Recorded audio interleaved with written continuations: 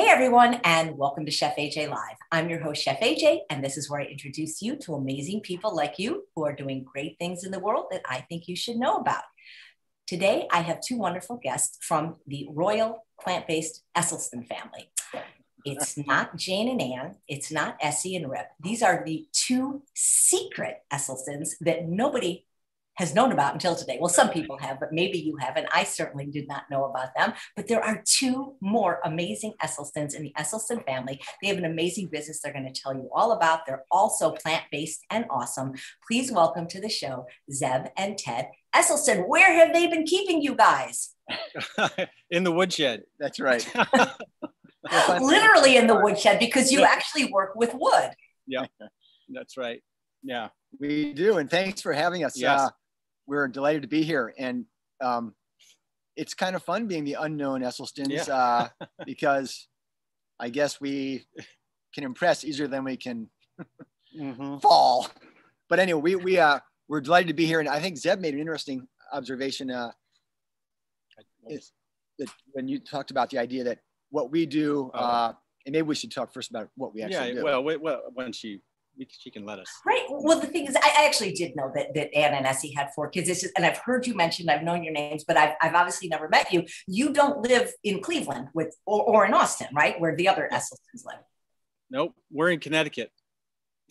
Wow.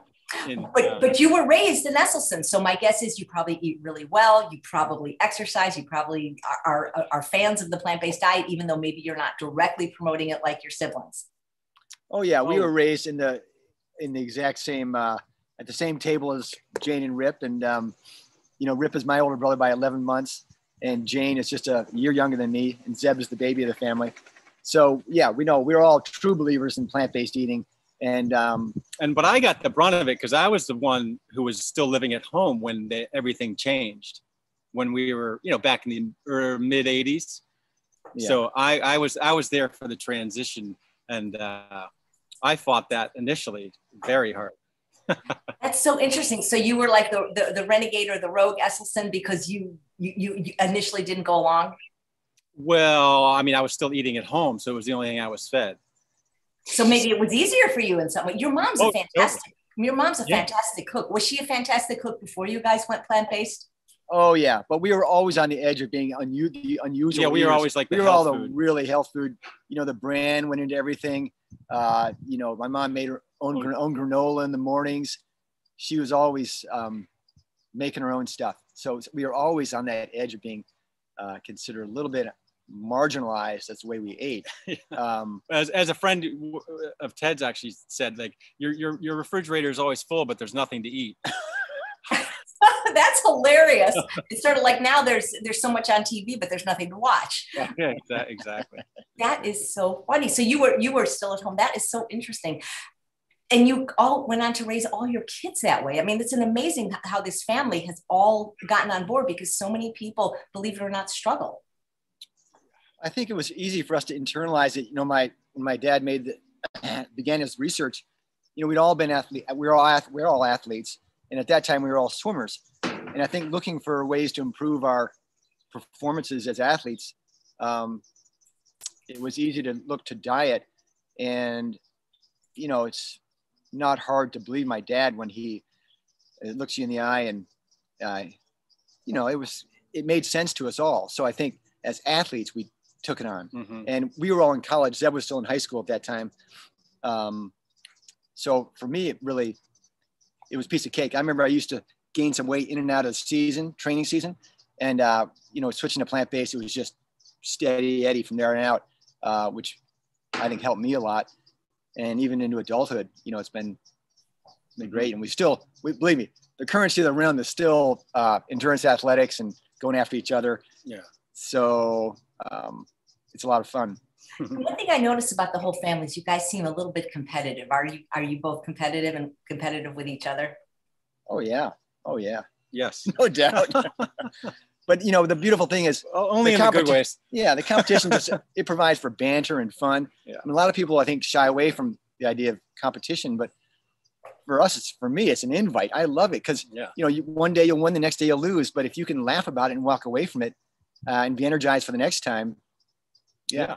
Like do you guys have little competitions with like a blood pressure cuff to see who has the lowest blood pressure, lowest cholesterol, those kind of things? Yeah, exactly. Why not? Like, I don't know if you know this, but like, I mean, people love your whole family, but like your dad, he's like an icon. And like to him, is he just dad to you, or do you like, is he, you know, what we like people see him at conferences, on the cruises, and he's like larger than life. But to you, is he just? But it's nice to see it happening, because it's, you know, for so long there was, I mean, I remember when he got his first results, and I remember thinking, oh, people are going to just be amazed, you know, with the reversal. And I was just so surprised when the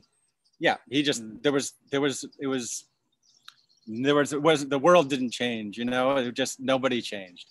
And, you know, diet is people don't like to be told what to eat. Yeah. You know, I think there's somebody that wants to join this broadcast that might know you a little bit better than me. Like to hear good things about their bad habits. Yeah. Yeah. People want good news. I think who's going to join us? Well, I don't know. Are you there? Yeah, not this. Oh my God. Let's see if they're there. Sometimes it works. What's on your mug, by the way? It seems like there's. Oh, this is funny. So this is Zeb when he turned 50. He had a party, and so that's Zeb dressed up in rugs from our house, and this is Zeb in like third grade or something. Yeah. The other side, Zeb is 50. That is amazing. So you guys do something for a living that's different than your siblings. You want to talk about that? And maybe even show, you said you might want to show some pictures. I don't know if you have the opportunity to screen share, or we'll just refer people to your website. Well, we started a business called City Bench, and it was really born out of the idea of using the trees from the urban forest. And a lot of people haven't even heard the term, the urban forest. But in our cities and urban centers around the country, there are thousands of trees that come down each year, and they're typically mulched or landfilled, and considered, they're just part of the green waste stream. So we're tapping into that and using this underutilized resource, these urban trees, beautiful trees, mature trees that line our streets, parks, that are being taken down every year due to storm damage, construction, disease. So that's really the crux of it. And the whole idea is to make beautiful objects with these trees and put them back into the buildings, you know, in the city and where they came from. And we also work with developers and institutions and private clients who, you know, institutions who have to take trees down to build a new building. And then we put those, you know, the trees they took down back into the building, and also with private clients. Yeah, you know, we'll put, you know, we'll build dining tables for a high school from trees that had to come down when they renovate the high school, or in a college, or in a business. Lots of homeowners, you know, homeowners making legacy pieces to pass on to their children. If they've got you know, believe me, when you're making objects, to imbue an object with meaning is everything. I mean, we have clients literally crying in front of us. You know, we might make something for someone who's gone, someone who's died. We might make something so that someone can remember a home or a time or a place. So it really is really meaningful to connect with these people and design with them. And just do things differently too. Okay. And people love to come see us working. People love to come to the shop and see all of us who are involved with City Bench, you know, actually doing the work. Come to the mill and seeing us mill these huge logs with, you know, big machinery, and then come watch us build the furniture in the shop. Wow. You know, I didn't want to ruin the surprise, but your mom is in the waiting room, but for some reason she's not starting her video. So Anne, if you can hear me, there she is. Hey, Anne, do you recognize these two people? Yeah, but what I'm going to just come and go, but while they're talking, you got to tilt. Tilt your camera a little, Anne, because your head's cut off. I like that. I like it. But the thing is, AJ, I wanted to show you one of the amazing things they've made here in our kitchen at the farm. Zeb or Ted, do you want to tell about the? So could you show us? We'd love to see it. I'll show it, but let them tell them. Well, Anne is she's at the farm in upstate New York, and there's something we call the Tank House Hill on the farm, which is an interesting. Our great-grandfather, at a time, they pumped the water up onto the tank house, up into a tank on top of the hill with windmills, so that it was gravity fed when it when the spigots were open down below, all the water drained and was gravity fed into the various buildings. But by that old tank house on top of the hill grew this elm tree. And it's sort of an iconic little image for all of us, of a little house on top of this very steep hill with a single tree next to it. And when that elm tree died, Zeb and I, a couple of years ago, and you can tell. Yeah, we went and cut it up, brought it back to our mill, and made this large island around the kitchen that we did recently at the farm. But for us, it was a nice chance for us to do for ourselves what we've been doing for clients for so long, which is really take something special, this tree, and allow it to live on. Yeah, no, we can see. Yeah. Can you see? Yeah. Yeah. There it is. And there's Essie. Yeah, and you got to be talking for us to see it, though. We can see it, but for the viewers to see, your voice has to activate soon. All right, activate. Here is amazing aisle. And look, all the things you can put underneath it. There's drawers on this end, and it's just so beautiful. Where's the car? Well, say hi. All right, I just wanted to say that, and now I'm going to have to go. Well, thank you. Bye. Bye. Nice to see you. We'll see you later. Wow. See you later. You're keeping them from dinner tonight, AJ. You know, they picked this date a long time ago. I'm so sorry. I'll try to. I'll hurry it up for you, Anne. Thank you. Thanks for stopping by. It was nice to see you. It is a beautiful piece. So you do custom things for people.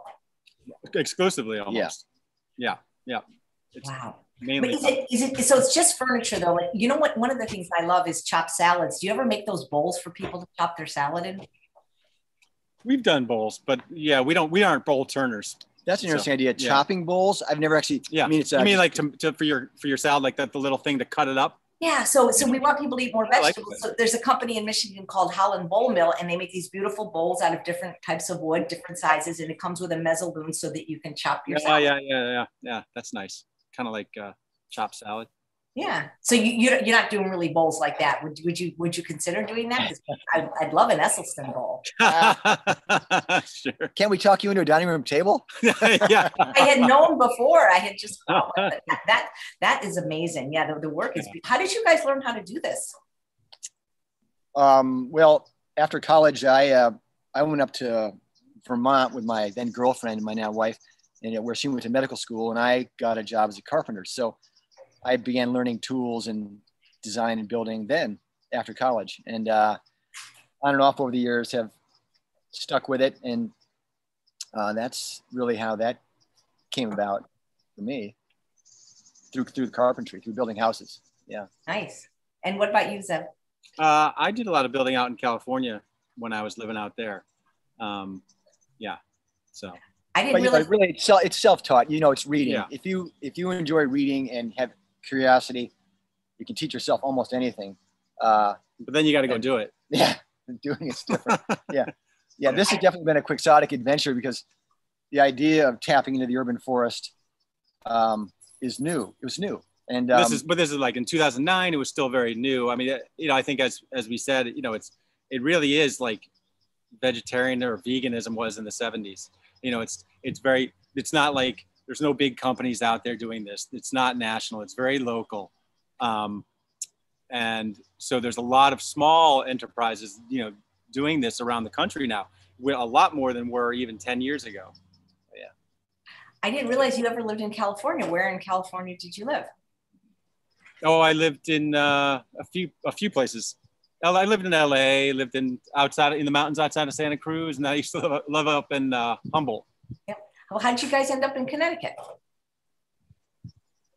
Well, I moved here after living in Cleveland. After my stint in Vermont as a carpenter, I went to Cleveland where I went to medical school, and I graduated and got my MD in Cleveland.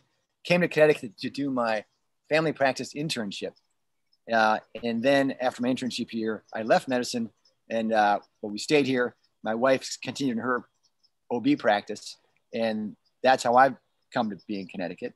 And then I was living in New York in 2009, and that's when Ted and I started talking about the possibility of City Bench. And when we actually did an RFP with the city of New Haven, and they agreed to change the way they cut their trees for us.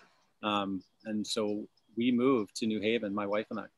That's so cool that you guys get to work together. There's a question in the chat. What type of trees in particular do you harvest from the urban forest? Well, we're sort of at the whim of what needs to come down. We don't actually choose what comes down. You know, if there's a construction project happening, you know, right now there's development going on in New Haven. They're taking down a number of trees. So we're utilizing whatever they can provide us. And then we'll design with the architects or whoever, or the interior designers, whoever we have to, and put those trees back in the building, whether it's as stair treads, whether it's as paneling on walls, whether it's built-ins. You know, we've done, even Harvard was taking down elm trees for their Lowell House renovation, and we just milled the elm trees for them and then sent them to a mill shop. So it comes in different ways, but the trees particularly, we're often using unusual trees, elms, London plane, you know, ash, a lot of ash, maple, a lot of, but around here it's a lot of oak as well. But you know, we also work with arborists. So, you know, for the species that are in demand, like a walnut, which doesn't grow a lot in Connecticut. I mean, there is walnut here. So we'll work with the arborists to get that when they have to remove walnuts for whatever reason. So. Are there some trees you just can't work with? Like I live in the Palm Springs area and all we have is palm trees. Can you make anything out of those? I don't know. No, it's a bit like cottonwood too. You know, it's tough. They're not, we kind of like to break the rules and the myth that only, you know, walnut, maple, and oak are good furniture grade woods. But so we'll use almost anything. We've made tables from basswood, you know, very soft woods. But we find things like cottonwood, ginkgo, and I'm sure palm. Yeah, they're just so soft. They're almost they're difficult to use for what we enjoy making. Which are surfaces, whether it's to sit on or eat on or. Right. What's the most unusual piece of furniture either of you have ever made?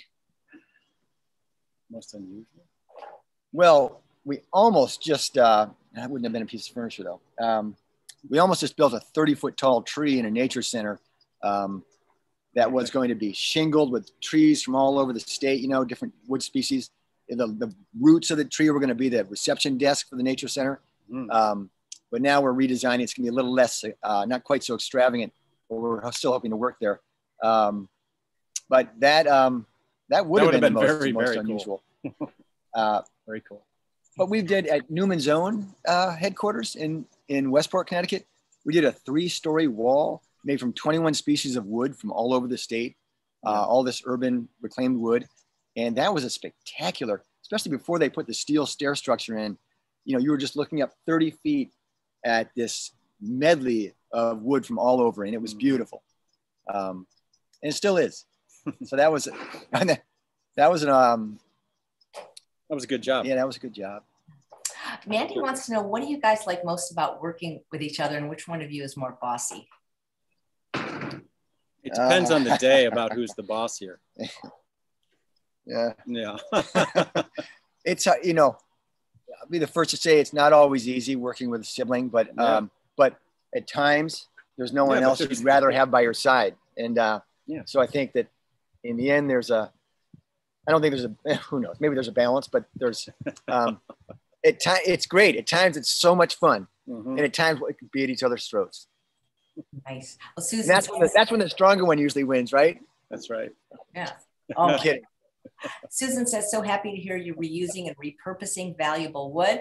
And there's a question, can Ann tell you guys apart on the phone? Because the Esselstyns, you guys have a similar voice. Absolutely. I've heard that said too. Have you? Yeah. I've never heard that. Yeah. Easy, the first word. I didn't know I didn't know you were still there. We better not talk about Ann. She's there. That's like talking on the phone with a friend when we were like younger, and suddenly you hear her voice. That's funny. So your mom's a fantastic cook. What are your favorite Ann meals? No, I can you hear me? Yes, absolutely. Ask AJ, ask them what they cook, because they are the great cooks. Okay. I'll ask both questions. What do you like best of Ann's, and what do you guys make spectacular? I love all of Ann's huge bean salads. Yes. When there's just an enormous bowl that, you know, you think we can't possibly eat all this. And of course, by the end, it's all eaten. And I love I love those bean salads, but also the open face sandwiches on the Metamacher. Yes. Yeah.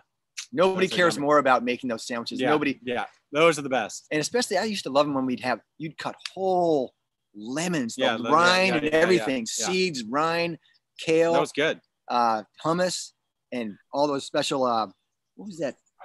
You have kale sandwiches. No, but the little thing you what's sprinkle the sprinkle? What's lemon, the zest? Lemon pepper. This is dash. Lemon pepper. Lemon pepper. McCormick lemon pepper.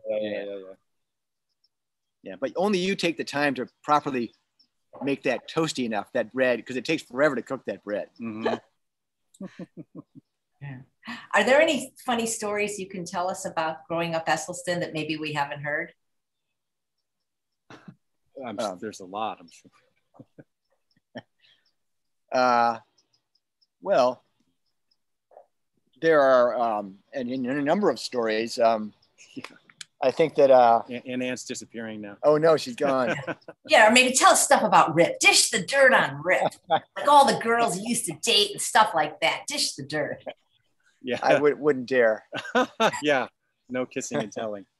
All right. Now Rip was a lot of fun to grow up with. I loved it when he would come. We essentially lived in a big room, and outside our room was actually a weight room. And the door, it was a very open floor plan in the house, but Rip's bed was right. We lived in the same room for a long time in bunk beds, but then we got a little older. Our rooms were side by side with sort of a bureau between us, or a glorified wall. But it was always fun because I would love it at night when he would come and practice his dance moves in front of me, trying to go to sleep. Rip was very proud of his moves. Yeah, and he liked to disco. Yeah, loved the disco. That is hilarious. Rita says, is there a shop a person could come to see your craftsmanship? In Connecticut. We have a showroom here in Higganum, Connecticut, right near the shop. So we actually really enjoy when clients come, we can show them different species of wood and different leg systems, bases that we make. So yeah, it's very regional, but here in Connecticut, we have a shop. Check out the website. Yeah, it's a pretty robust website with a lot of visually. It's really rich and and then if someone's interested in doing something, we can always just get on the phone. Right. Yeah, it's almost you almost don't need a brick and mortar showroom these days. I mean, although people do like to see it and feel it. Yeah. Right. Yeah. Well, JL is saying, can you show us some more of their work? But you guys are outside, so whatever's behind you is your future work. Yeah, that's right. Norway maple. Yeah. Has lumber increased since COVID? One of the viewers is saying, at least in Canada, it has. It's tripled, but we're not subject to lumber costs because we only use wood that we salvage. Yeah. And then we mill and dry our own. Judy says, I read on your website you made something from the oldest tree in Connecticut. Where was that?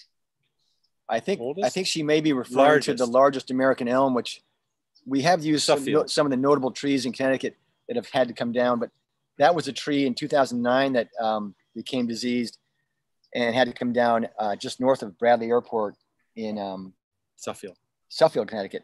And that was a massive American elm, and it was on a 4th generation farm.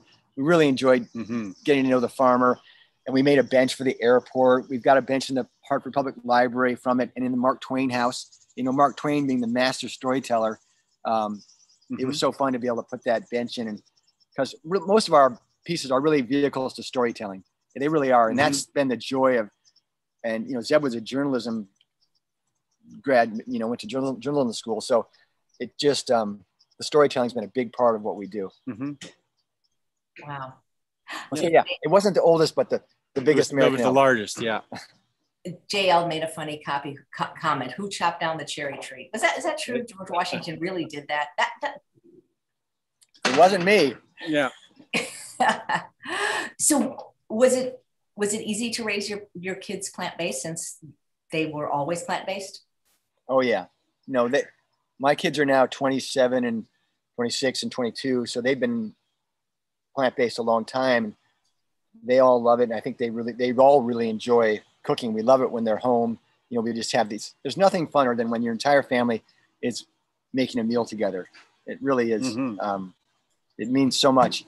And I think back when I was 22 and I watched my 22-year-old daughter making whole meals for families, for us, with a beautiful variety of plant-based, you know, ingredients and recipes.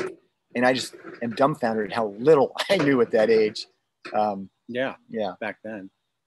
And I have a 8-year-old daughter, and she's like, she is horrified by meat right now. It's really interesting. I mean, it's great. She really eats very well and is totally into it. That's incredible. So they never had any problems growing up vegan? Oh, I think that, you know, they all had slight bits of rebellion, but none of it ever stuck. You know, I think they always came back to the nest. I mean, that is so cool. It's interesting. You probably feel this too. You know, growing up in a really powerful plant-based bubble that we all live in, I'm always shocked at times when you step outside that, and you know, whether you're invited to a barbecue for burgers and whatever, and you're like, oh my gosh, who would do? You know? Yeah, right. Really? So anyway, I think that the kids took it on pretty seamlessly. So I think they had great role models. I mean, Ann and Essie were up front there leading the charge, and all the aunts and uncles. Mm-hmm. That's what they knew. Yeah, that's extraordinary that the whole family is, I mean, like, so Thanksgiving dinner, reunions, it's very easy for your family. Yeah. Mm-hmm. That's amazing. Jeanette says, can you make anything out of driftwood? I'm sure you could. People always love, what people love about driftwood is that beautiful bleached color. Right. And for us, especially building furniture, to machine it safely, we usually dimension most of our wood. So you can run it through the table saw or planer or joiner. And driftwood. Good for sculptural. Yeah, you can, but the problem is once people try and put finish on bleached wood, it loses that wonderful bleached quality that driftwood has. But who am I to discourage someone from trying to make something out of driftwood? Go, do it. Nice. So Ann said to ask you guys what you cook. So are you the cook? Are you the ones that prepare the food in your family, or do your wives do it, or is it a family endeavor? And what kind of things do you make? Do you cook from Prevent and Reverse Heart Disease? Oh yeah, we used all the cookbooks. Absolutely. Oh, yeah. But truly, when the kids were little, and my wife's a busy OB, so her evenings and a lot of her nights she was gone. So I took on a lot of the task of doing the cooking for the kids and for us. And I kind of became the master of getting back from work myself at about 5:30, opening that fridge and just master of using whatever I had in front of me to whip something together. But now it's shared more. Now that we're empty nesting for sure. But I think, and it's a challenge, you know, cooking day in and day out, it's a challenge. And, you know, we all find ourselves in ruts, but that's the beauty about sort of having all your family around you who are doing the same, and you just get ideas from everybody around you. Mm-hmm. Do you guys have an Instant Pot? No. Mm-mm. Wow, you might be the first two people I met. No. I rely a lot on our rice cooker. We do have we don't have a rice cooker either. Wow. I like rice is so easy. You don't need a rice cooker. You don't need a rice cooker? No. It's not at all easy. I think rice is so easy. Oh man, that's hilarious. Yeah, I just take the bag from Trader Joe's and put it in the microwave. 3 minutes, I have rice. You're right. Oh wow. Oh. And I'm supposedly a chef. And Deborah says, do you guys make jewelry boxes? We have. Yeah. We're making a whole bunch of small, we don't often do a lot of really small pieces, but we're doing a bunch right now for actually it's not a nature center, but it's a native plant center. And they're getting a lot of stuff, interactive stuff for they have kids and tours. So yeah, we can do some boxes. Yeah. And we did one really, actually, that reminds me of apple tree. Yeah, we did an interesting project early on for a guy who'd been in the Korean War and learned from a Korean soldier that he'd befriended. about when your child's born. Yeah. When your child's born, you plant an apple tree. I think it's when they get married. Yeah, which that you chop it down and you make. Well, if you have a daughter, you made it into a hope chest. So anyway, he planted an cherry tree when he got home, or apple tree, and when his daughter actually was a little older, when his grandkids were of a certain age, he had us come and take the apple tree down, and we made hope chests, hope boxes for the kids. Yeah. You ever make a casket? Well, it's fun. No, but we did have a guy. There was a guy. We had a group of people come, maybe a handful of years ago, to our showroom, and as this man, he was very old. He looked sick, and he said, "Do you guys ever make caskets?" And I said, "No, but we certainly would." And we never heard back from him, but we certainly would. That makes me think of we often have parties at our showroom, and we had a group of nuns attend one of our parties, and they're actually a really incredible group. It's an amazing group. Yeah, they have they're vocational nuns, so everyone has to have a vocation, like the carpenter, the woman who takes care of the cows, the gardens, dairy, beekeepers. Yeah. So we were actually having a party that time we gave a bunch of artists slabs of a tulip tree that we had, and they all made a piece of furniture or artwork from that tulip. And the nuns brought honey from tulip honey. And anyway, we were sitting around chatting with them, and they were actually wearing their denim habits because they in the shop they wear denim, and the habits were actually denim. And their main source of business was in their wood shop was making coffins. And one of the guests at the party was an elderly man, and he sort of looked up and he asked him, "Can I have your card?" Anyway, so caskets, another casket story. I've been asked to make a casket, but I refused it. I didn't know that. When George died, when a friend died. But and I've made urns for relatives. Mm-hmm. So it's touching. It's really touching to be asked to do that. Wow. You mentioned your wife's an OBGYN and she's plant-based. So does she support other people in that? So many people have. Oh, yeah. Time. She's way into it. Oh, yeah. No. And she's since, starting her OB career back in 95. She has absolutely been promoting plant-based eating. It's been tough, when you're given the schedule of an OB in the office, you've got 15 minutes, but she's really made great strides with it. And gotten her degree in lifestyle medicine. She started something called Plant Lux in Middletown, where we're from in Connecticut, where groups of plant-based eaters get together and make meals. And we showed movies, had speakers, called them Plant Lux, instead of potlucks, Plant Lux. And speaks at a lot of the same events that you've probably spoken at, whether it's Jane's Conference for Women's Health, whether it's locally here in Connecticut. But she does all she can to promote plant-based eating through her work. Right. Yeah. Did she deliver her own babies? What? She did have her own babies, but she had other who was the attending obstetrician? Yeah, she had other women attending to her birth. Yeah. Well, she sounds amazing. Maybe she'd like to be on the show sometime and talk about her work. Oh yeah, Anne would. She would. She's a treasure trove of information. Whether she just recently wrote a chapter for lifestyle medicine text on exercise and pregnancy. I hope you'll introduce us. So we have quite a few questions in the chat, like this one from Catherine. What is the easiest wood to work with, and what is your personal favorite wood to work with? I like white oak. I would say I'll defer to walnut as being one of the most greatest ones to work with. It machines incredibly well. People love it. Yeah. And walnut is a pleasure to work with. Yep.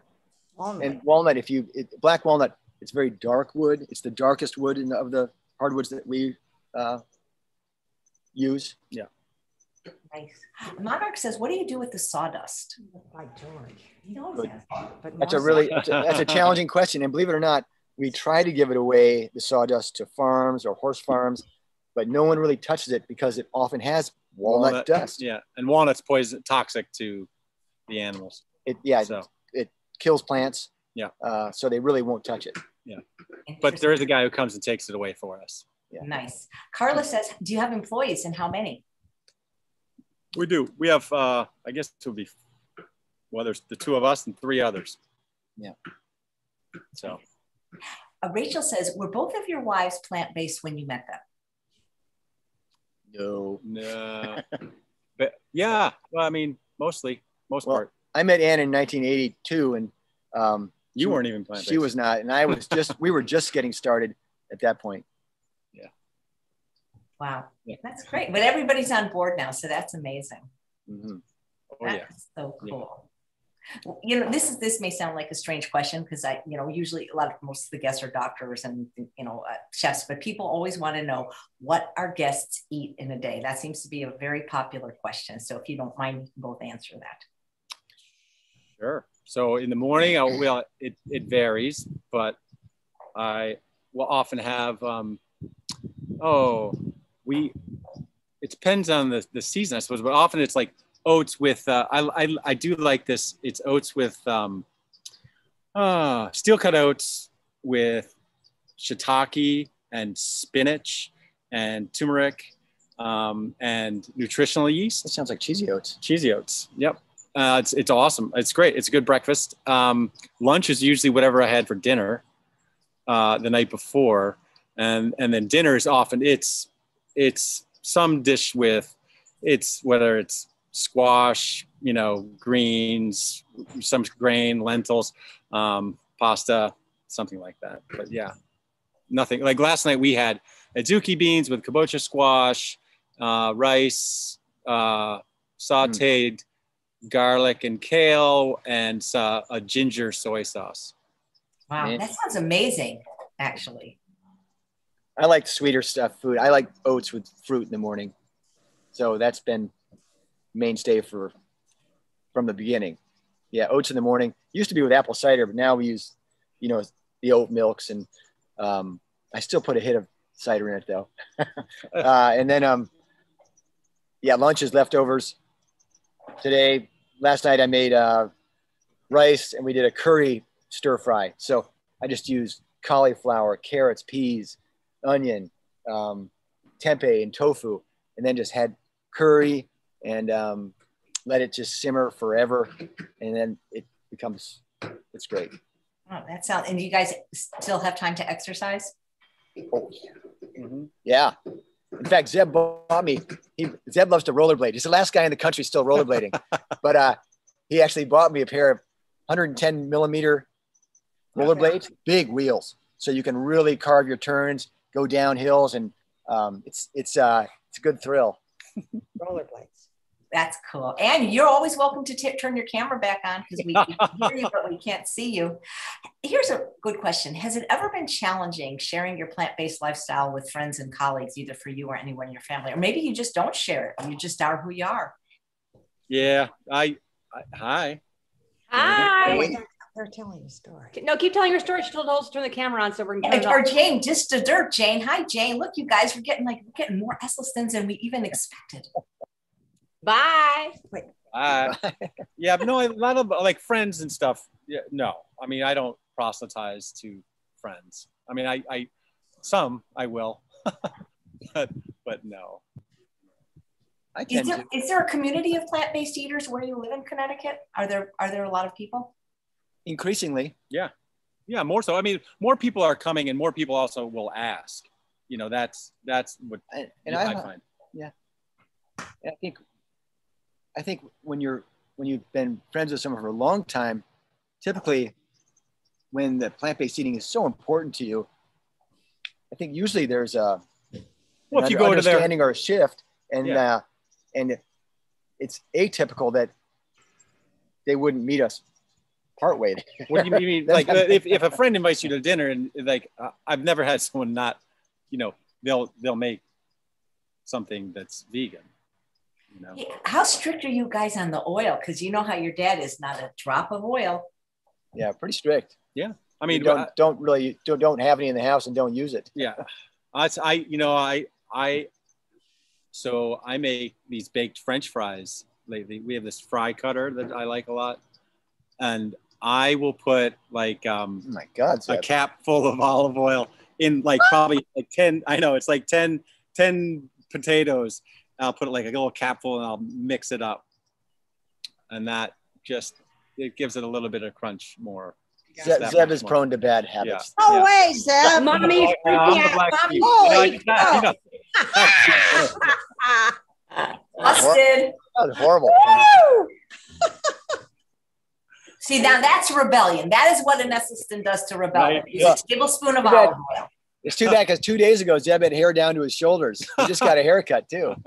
Really? That's so Oh, interesting. yeah. You know, I'm guessing like when people find you, they're there because they want a really beautiful custom piece of furniture. But is there a way that you ever integrate the other part of your lives, being an Esselstyn, being plant-based, like saying, hey, you know what I'm trying to say? Like, it's not people that you don't need to be vegan to do what you do or an Esselstyn, but you are. And I'm wondering if that ever comes up when people are ordering. I tried to encourage Zeb sometimes to say, why don't we call ourselves vegan furniture makers? And he just makes fun of that. although guys who work for us, most of them have become or were vegan. Oh yeah, no, I buy that. We probably had 15, 16 different employees over the years. And I would say almost every one of them In the end, took on plant-based lifestyle. Yeah. Yeah. So Or just like if you have a customer say, hey, if your LDL is under 75, 10% discount, something like that. never thought of that one. That's good. we have had a couple clients who've not even knowing, they just were like Googled us after they were going to do something with us, and and then they became vegan just by seeing their search results in Essie. That is amazing. Well, I was going to say, if you're going to use oil, this is probably the best brand. Oh no. Yeah, you see, this one has actually got Dr. Esselstyn's picture on the front and the back. Oh my God. Wow. That's hilarious. Of course, you know it's not Next real. on the shelf. Yeah, look at Ann. Very, Yeah. very disapproving. What are you most proud of your parents? Perseverance. Persistence. Absolutely. Yeah. Yeah. Yeah, I mean, it's been a long road for them, for sure. I mean, it really is remarkable. Like now that they're like, it's almost 40 years in, you know? And I think, it's interesting because when most people get into their mid to late 80s, life's sometimes comes to close in a little bit, but theirs is still so expansive. And I think to see that is so inspiring, that they're still so giving of their time, their knowledge. Did you guys ever want to be Olympic athletes growing up? Yeah, we all were, man. No, we all swam. In the sense that we were all swimmers and we were all accomplished swimmers. Mm-hmm. And I think worked it to the best of our ability. Yeah, I think we were all felt really good about where we are as athletes and where we are now. I mean, it's a lifetime. Yeah. You realize, going for it in high school and college, it's just such a small portion of your life, but there's still a whole lifetime of athleticism and competing ahead of you, mm-hmm. and improving. That is so cool. Does it bother you when people I don't see this as much with Essie because he's such a gentleman, but there are people like that will say things like, that are not correct, or maybe about him. And it hurts my heart when anybody says anything bad about your dad. You want to just punch him? You've got to let that beat roll right off. Yeah. Yeah. That's neat. Well, any funny stuff? Was it hard? It was 3 boys and Jane. So I think you said the order was Rip, Ted, Jane, Zeb, right? Yeah.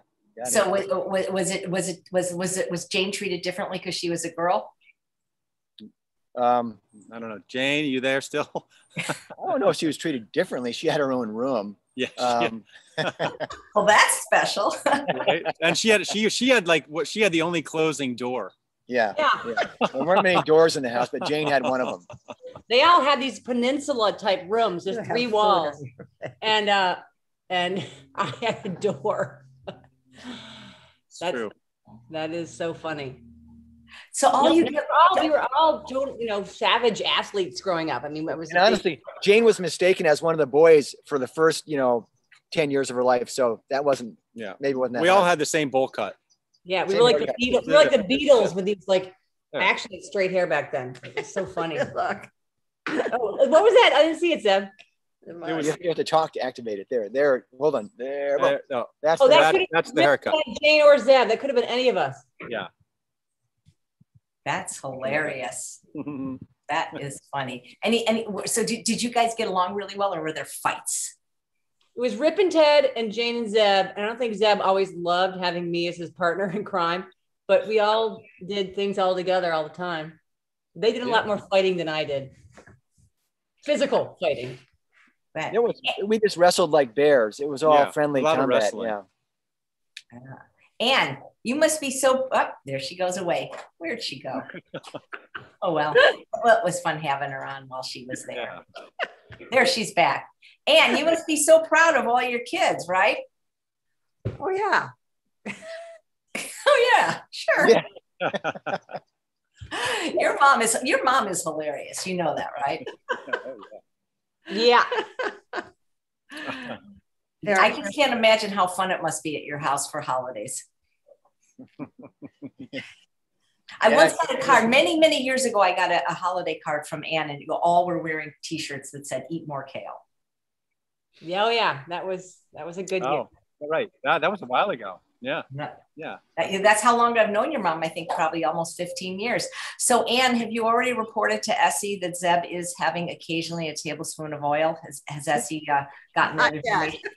Yes, because we expect a phone call from him, and it's like, this is Dr. Esselstyn, with his voice, Yeah, exactly. Yeah, this is good. Well, it was so great meeting you guys. Thank you. And I really would love to meet your wife and have her on the show and talk about plant-based pregnancies. Anne is amazing. She's the reason I started my conferences, my annual conferences for women, because I knew I had this superstar of information in Anne Bingham and her experience for decades and decades being plant-based, OBGYN, women, all phases of womanhood, from pregnancy to menopause and beyond and in between. Right. I'd love to. Are there any other hidden Esselstyns that we don't know about, Anne? All of them. Yeah. Zeb's wife, Polly, is amazing. And stunning. She, I think she single-handedly has raised the most plant-based child of all of our kids. I mean, I say single-handedly because she and Zeb together have raised this adorable kiddo who, I don't know. Polly just did more research and information. She's a researcher. She tells all the businesses in the world how to be better. Well, is that right, Zeb? That's right. She's amazing. I'll tell you what she is doing now, though, which has changed my life, is she is sprouting everything, and it's so good, so good. Yeah, it's changed fantastic. Our world. Do you guys get together like at major holidays, like all of you, like all of the Esselstyn children and grandchildren? As soon as they get off this video with you, they're going to come here to the farm and be with us because today is Anne and Essie's 60th wedding anniversary. Woo! Wow. Congratulations. Happy anniversary, Anne. And Anne, your birthday is like this week too, isn't it? No. Next month. Next month, July. That's right. But it's okay. Wow, today's your anniversary. I wish you had told me. I would have sent you a cake. I did that one year, remember? I did dry ice. I sent you a German chocolate cake. 60 years. That is amazing. That's not even 50 is what is this? Is it you know guys soon. Hi, Jane. You know how different anniversaries, there is one anniversary that's actually wood. Do you know what that is? Which one? Oh, gosh, that's a you know what that's a good. Yeah, it's the last one. Last one. Talking about caskets again? No, but is 60 is gold, or I know 60 is something. I'll see if I can look it Zeb's Googling it. 60th. Let me look. That's amazing. 60 years. I wonder if they're making their kale cake. I'm sure that Jane's got something. Yeah, I don't know.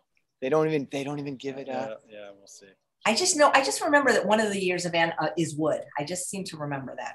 But I don't remember which one. If anybody knows, type it in the chat. People want to know to eat Rip's Big Bowl. 5th. Well, we've eaten Rip's Big Bowl since before it was Rip's Big Bowl. Oats and fruit and all kinds of cereal. That's just that in all forms. And I love Rip's Big Bowl. Yeah, he did a great job packaging that. It's really it's great. Mm-hmm. Mm-hmm. That's great. Well, thank you. Thank you so much. I'd love to meet both of your wives. They sound amazing because we just love plant-based stories on this show. So hopefully people will check out your website, and when they have need for some really beautiful custom-made items made out of wood, they will think of you. Hopefully, that would be great. Well, it's been a lot of fun. Yeah, thank you for having us. Yes, very nice. Just like you're as charming and handsome as all the other Esselstyns that I've met. So thank you so much for being plant-based and raising plant-based children and doing so much good in the world. All right. Well, thank you. Thank you. Yeah, all keep right. it up. Yeah, thank you so much. Thanks, guys. Right. And thanks to all of you for watching another episode of Chef AJ Live. Please come back at 2 p.m. today when I will be interviewing No Meat Athletes Robert Cheek about his brand new book, The Plant-Based Athletes. Take care.